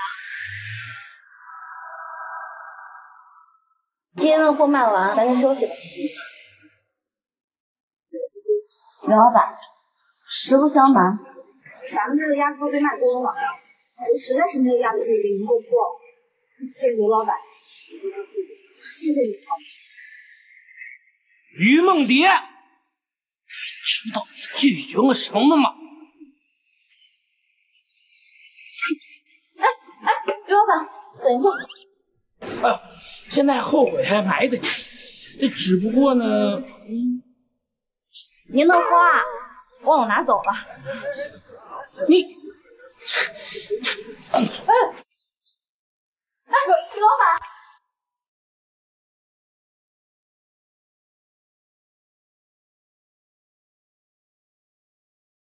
我可不是为了你。我说过，我不相信你。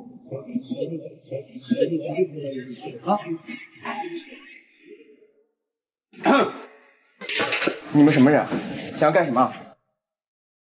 我自我介绍一下，我叫王小虎，是于梦蝶的亲弟。我没有弟弟。否认也没有用，咱们俩身子里流的是同一种血，这是事实。你这鸭货每天也不少卖啊，不连我3000块的彩礼都拿不出来？说话就说话，别动手动脚。干干，英雄救美是吧？你就是那个陆景丸。好，给你机会，既然我姐拿不出来这个钱，那就你拿。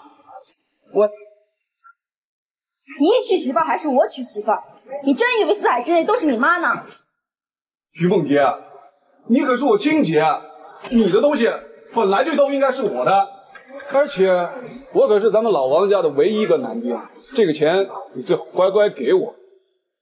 这样，你以后要是在婆家受了欺负，我还能考虑考虑帮你出头。王小虎，你是有病吧？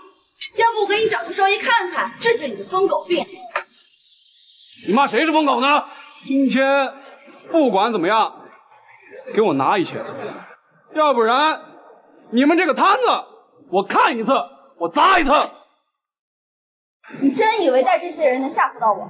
我还就让大伙儿评评理了。你这个出了嫁的女人，连自己亲妈不管不顾，现在就连我这个弟弟也不想要了是吧？你这个不孝女，天底下可没有这样的道理。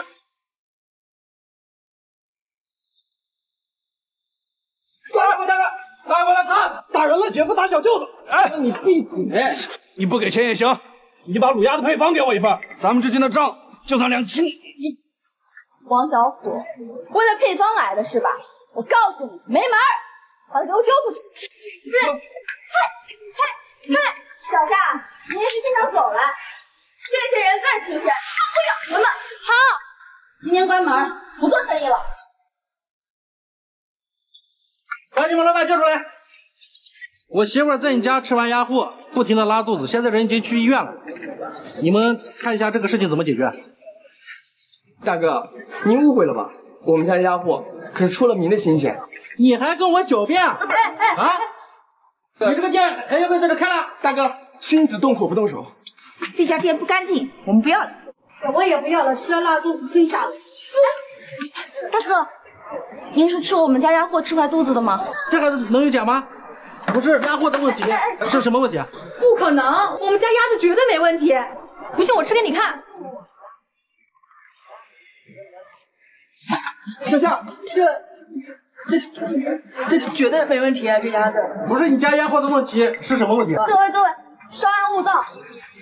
这个事情我一定会给你们做出一个答复。你们这边老板是谁啊？我们接到投诉，你们店里食品有卫生问题。怪不得我家闺女吃了你们家的鸭子，上吐下泻，把他给抓起来。对，这种黑店必须关门。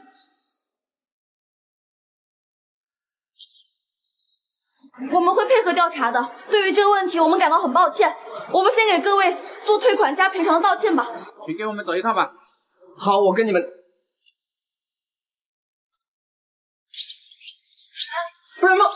嫂子，还是你的办法好，这下还敢整不死于梦蝶那个贱人。建怀哥，我早就说过，于梦蝶那个贱人，她不是什么好东西。这下你看明白了吧？跟你有什么关系？不可能，我嫂子就不会做这种搬起石头砸自己脚的事儿。肯定就是你动的手脚。少污蔑我，说我动了手脚，你有证据吗？老哥，你想救于梦蝶的话，我有办法。你们找个地方坐下来，慢慢聊聊。在船店饭店等你。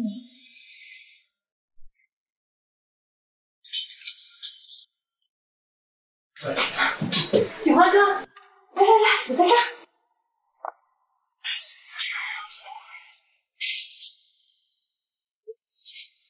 说吧，是不是你搞的？景欢哥，怎么可能是我呢？上次偷配方的时候我就怀疑，你是怎么进去的？哪来的钥匙？陆景欢，你为了于梦蝶，你治了我，你怀疑我？好，最好不是你，不要让我抓到他。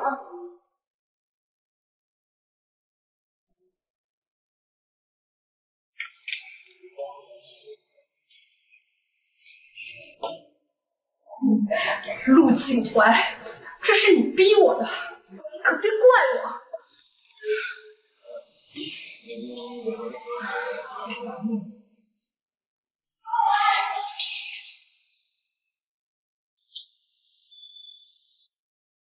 史立清，你这怎么喝那么多？没事。景怀哥，别接我了，我就知道你放不下我。对，我来接你了。来，走。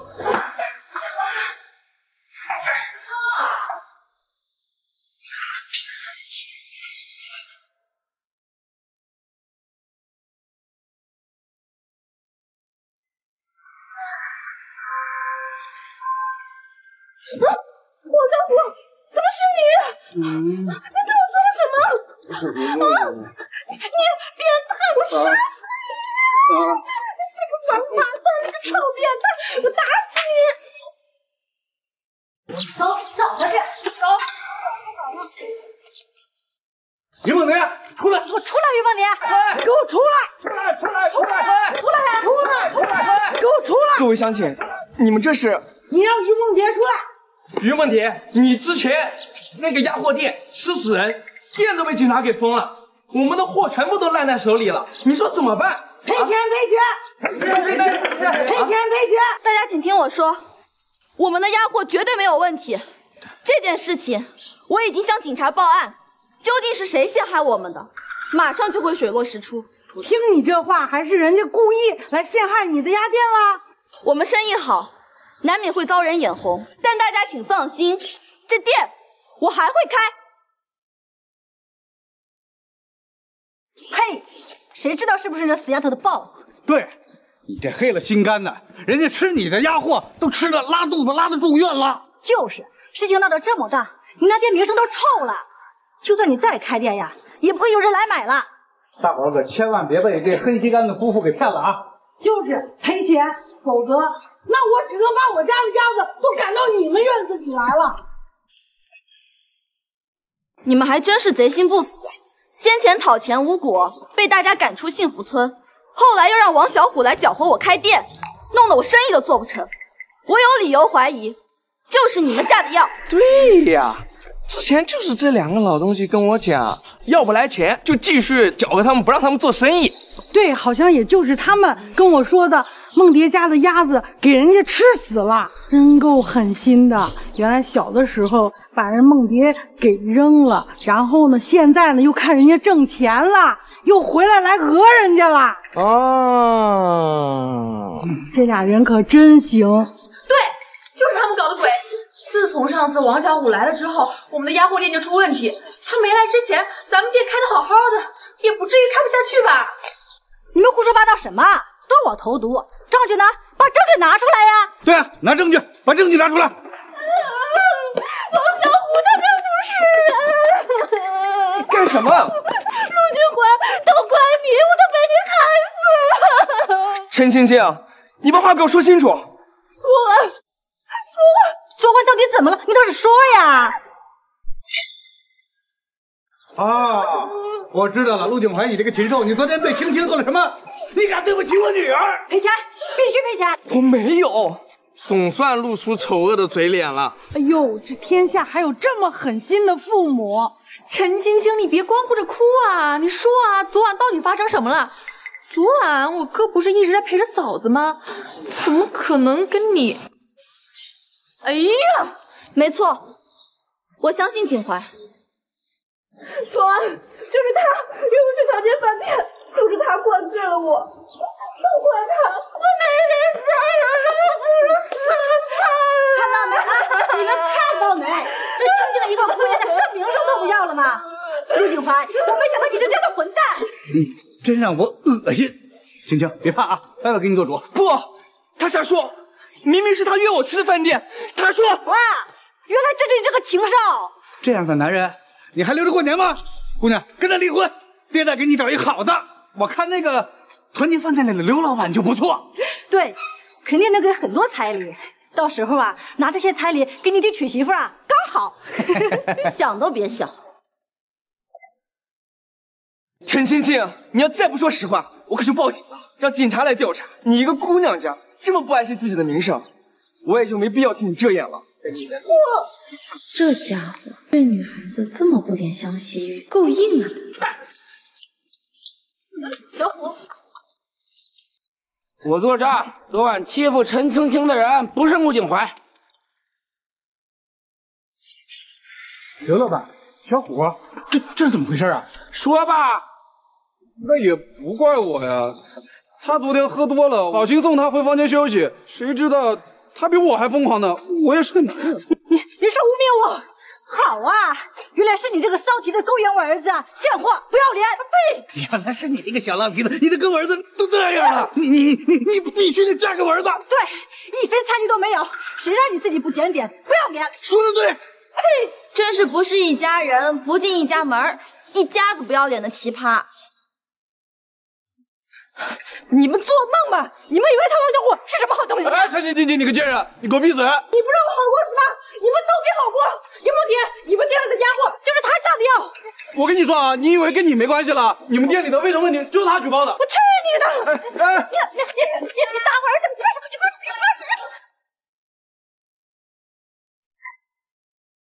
哎，大家伙可都看到了呀，是他们害得我们的店开不下去。害得你们手里的鸭子卖不出去的。好啊，你们这几个坏了心肝的，抓起来，把他们送到警察局去。不行，我得揍他们一顿，不揍我不解气。我警告你们啊，别过来！我会武功的，你们都给我冷静点。大人犯法，大人犯法！刘老板，我能帮你把他配方拿过来，救我呀！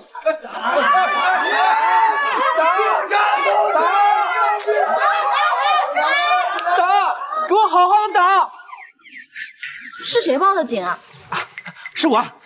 他们这样的人，如果不给他们一个教训，他们陆续还会来欺负你们的。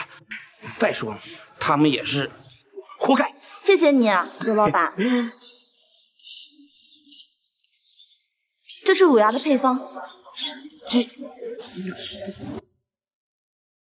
就这么给我了？我们店的名声已经被败坏了，要想像之前那样获得大家的支持是不太可能了。梦蝶啊，你不试试你怎么知道自己不行？哎，再说了，你是最优秀的，我相信你。要不考虑一下我的建议啊？吴景华，我们合作，你该不会吃醋吧？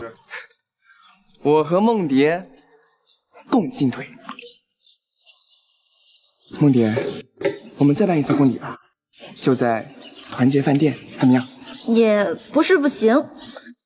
你答应我了，你终于答应跟我复婚了。哎呀，梦蝶，我曾经差点失去你，感谢你的理解和包容，又给了我一个重新爱你的机会。我保证，从今以后我会更加疼你、爱你、珍惜你。所以，于梦蝶，你愿意再嫁给我一次吗？我愿意。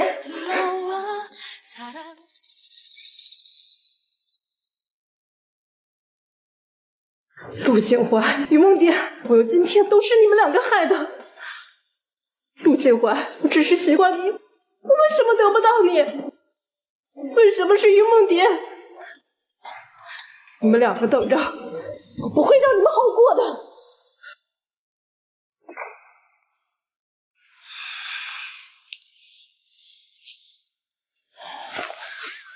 你，陆景怀，怎么了，老婆？现在是几年？2024年呀，怎么了？2024年，我又回来了。你还是我老公？我不是你老公，我能是谁啊？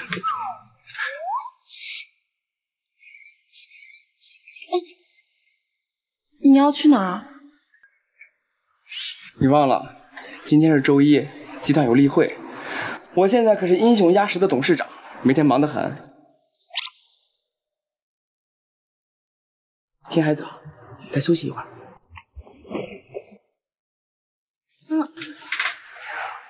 我想你多陪陪我。好啊，那今天的例会就取消。